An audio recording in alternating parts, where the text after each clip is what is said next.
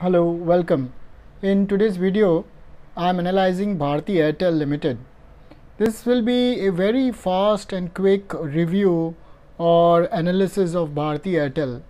Its market cap currently stands at around 2,62,685 crores. Current price is 482 rupees. It had reached its highest in last 52 week at 612 rupees, and currently the lowest it had reached was 362 in this last 52 weeks. The current price earning is not available. The book value is 109 rupees and the price is 482. So we can see that it is like price to book is around 4x. That is 482 divided by 109. Dividend yield is very less than 1%. Return on capital employed, the latest is 5.45%, quite low. ROE, return on equity, is also low at 9.83%. This should be above 15% at least, but depends on the industry. So we'll have to cross compare it with its peer group analysis. Its face value stands at around 5. There are around 546 crore equity shares outstanding in the market. Operating profit margin of the last 5 years on average has always been around 35.4%, which is quite high. So we'll have to look at the net profit margin also. The debtor days since last 3 years or 3 years back, it was around 18%, or sorry, rather 18 days. And 5 years back it was 19 days, so it has not changed that much. That is how many days the customers are taking to pay back to the company. Market cap 3 years back was around 1,64,915 crores, and the current market cap has increased to around 2,62,685 crores. If you look at 5 years back, it was around 1,85,000 crores. So the current market cap has been increasing has increased or gained both from 3 years and 5 years back. From 7 years back also it has gained from 1,30,000 crores to 2,62,000 crores. So we can see a steady rise in the price from where it was 7 years back, where it was 5 years back, and where it is 3 years back, and where it is currently standing. Returns, that is in price terms, it has increased by around 22% from 1 year back. From 3 years back it has gained by around 2.3%, and from 5 years back where the price was, it has gained by around 9.41%. So we are getting it very near to where it was around 5 years back or 3 years back, but in the last 1 year it has increased by around 22.5%. The cash flow from operations of the last 7 years, that is how much cash it generated over the period of last 7 years, was 1,78,000 crores. Quite a huge amount of cash it is generating. If we look at the market cap, 2,62,685 crores currently, and the amount of cash it has generated in these last 7 years is 1,78,566 crores. So the market cap is quite justified. Even if we look at market cap to the cash flow from operations, it is not even 1 times. So rather it is around not more than 2 times. That is, the free cash flow standing is around 15,361 crores in the last 7 years. So it has earned 1,78,000, but most of it is being put back or pushed back into the business, and currently, or maybe paying off dividend or paying off the loans or whatever it may be. So the free cash finally at the end of last 7 years in total is around 15,361 crores. The company's debt as of latest is around 1,59,667 crores, quite high when we look at the cash flow being generated. So 1,78,000 crores of cash generated, and the total debt as of today is standing at around 1,59,000 crores, and that has increased from its preceding year, that is a year back, to from 1,25,000 crores to 1,59,000 crores. So debt is also quite high. If you look at debt 3 years back and then 5 years back also, we see 1,07,000 crores and 83,000 crores. So the debt has increased over the years from 83,000 crores to 1,07,000 to 1,25,000 and now to 1,59,000 crores. So the company's debt, or the debt burden, or the overall borrowings have been increasing consistently. Company's investments stands at around 20,793 crores. So it will receive other income on that. Company's trade receivables are very low, 4,962 crores. There is no worry. It's taking it's receiving payment from its customers very efficiently, but it has to pay around 27,500 crores to its suppliers. So there is quite a mismatch between the receivables and the payables. Cash equivalent is around 13,000 crores, so investments of around 20,000 and cash equivalents of around 13,000 crores. So both of these would generate slight say other income for the company. Company's working capital requirement is negative at 48,000 crores. We can see that the receivables are 4,900 and payables are 27,500 crores. So overall it is working on suppliers' money basically. So this is not considered bad as such until unless the company is in a good comfortable position. But here I see very high debt increasing over the years, although it doesn't have that much payment to be collected, but quite a substantial amount to be paid to its suppliers. Its total assets or net block, the total fixed assets of the company, is around 2,26,000 crores. That's quite a huge amount of assets that it owns. Now this could be intangible assets as well as tangible assets. So we need to go into its balance sheet and look at in depth what kind of asset it owns. Of this 2,26,000, how much is tangible and how much is intangible. 3 years back the net block was around 1,78,000, that is, this was the amount of assets it owned, and 5 years back it was 1,24,000. So it has increased its assets over the years from 1,24,000 crores to 1,78,000 to 2,26,000 crores. So this completes the brief ratio analysis. Now let us move on and look at the pros and cons.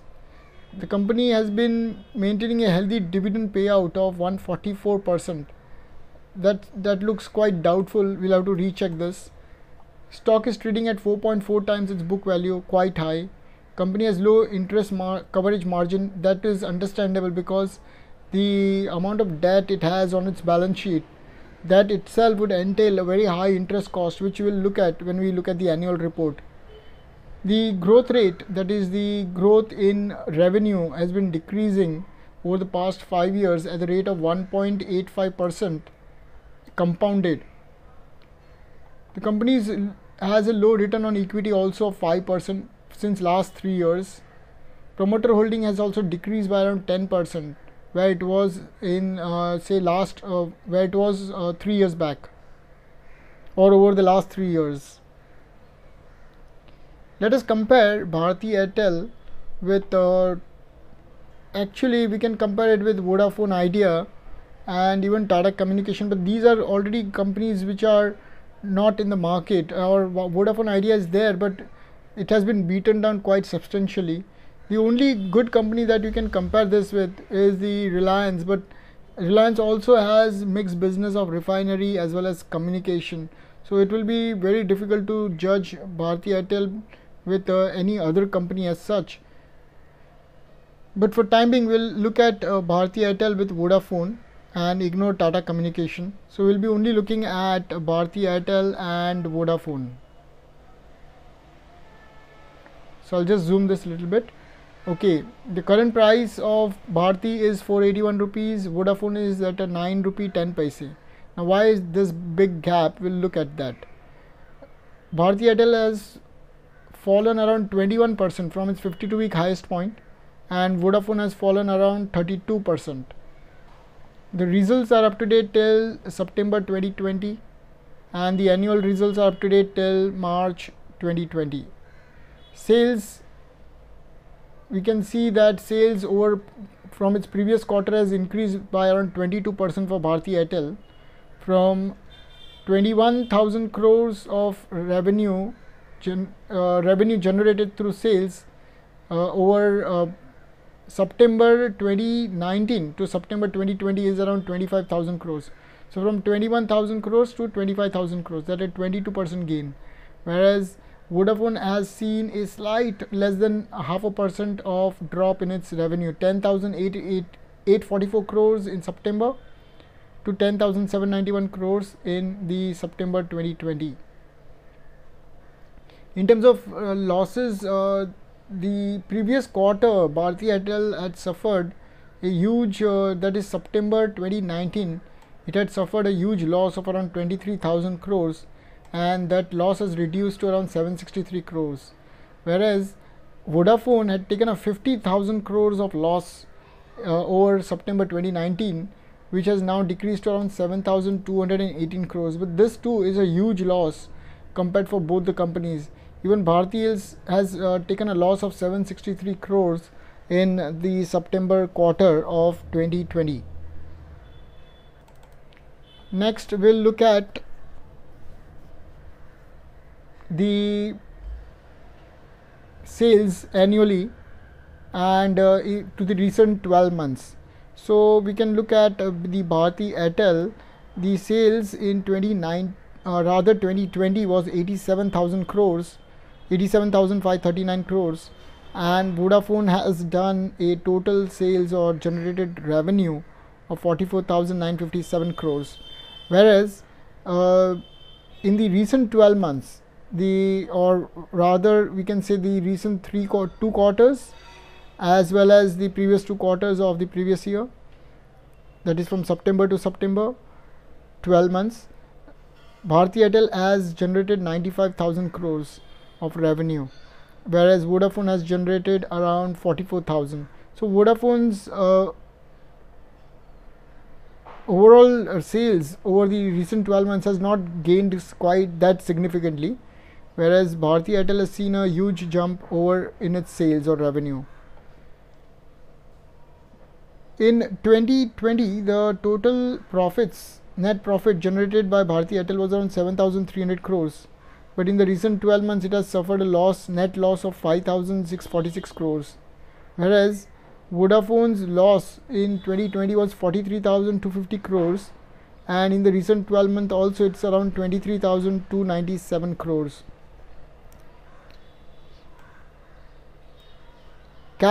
How much cash it generated? So 7,300 crores of profit generated in 2020. Against that, it received cash of 18,000 crores. So the company is generating almost double cash than what it is showing as profit. So this is a good thing. But Vodafone has suffered a loss in 2020 of 43,000 crores. Against that, the cash generated is just 7,327 crores. So there is some issue with the Vodafone Idea balance sheet as well as the overall figures. So one needs to be careful when investing in Vodafone. The 5 years price earning currently stands at around 38. 3 years is at 144 times, very expensive.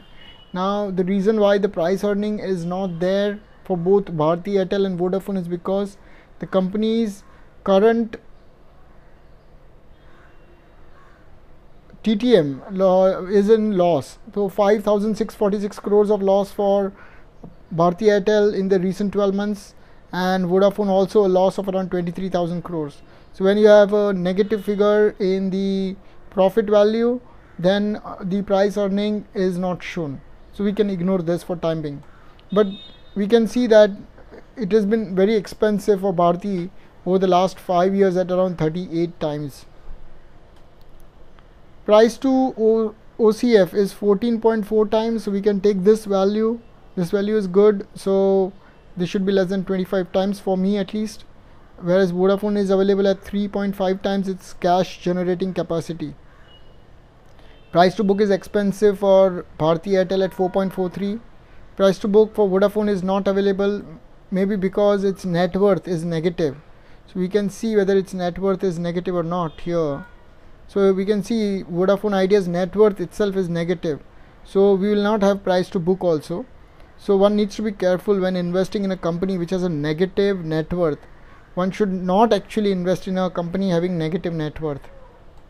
Meaning not only do they do not have any reserves, but they have to pay more than that.